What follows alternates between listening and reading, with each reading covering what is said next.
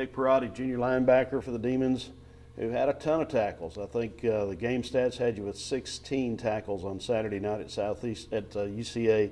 Now the Demons go to Southeastern, trying to get that elusive first win. Let's first talk about that UCA game a little bit from the defensive standpoint.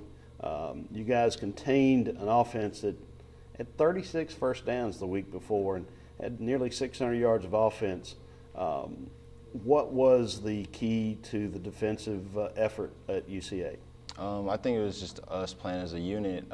We were subbing in and out, so we were all staying fresh because we knew they were going to run up-tempo type of game plan, and they were going to run a bunch of plays, but we were just playing together. We were gang tackling. We were all running to the ball, and we were just executing the plays that Coach Day called.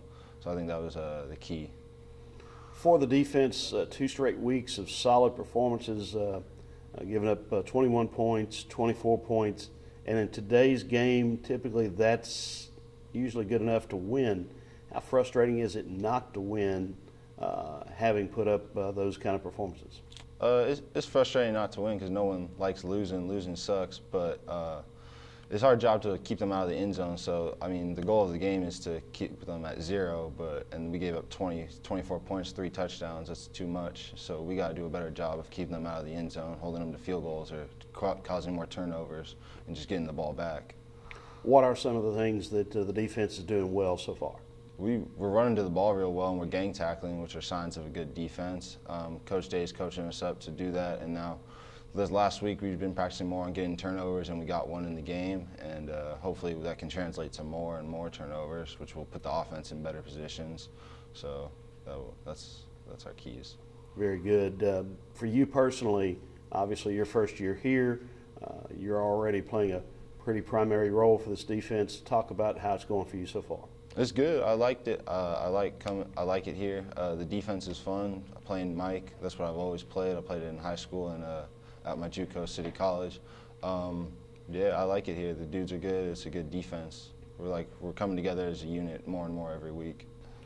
Now you go to Southeastern Louisiana. Obviously, you've never played them. It's another challenging road game in the conference. What do you see as the essential parts of a Demon victory this Saturday? Playing together, just keep doing what we were doing. Against Incarnate Word here, we were fighting, and last week we were fighting, so we just got to keep fighting and keep fighting, and it'll pay off eventually. All right, now you're from California. Yep.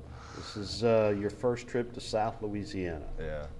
Any preconceived notions of South Louisiana? I went to New Orleans for Mardi Gras, so I know it's fun down there, but my family's going to come out, they're going to enjoy it, so it's going to be a good experience. All right. They play in Strawberry Stadium. They're considered one of the strawberry capitals of the world.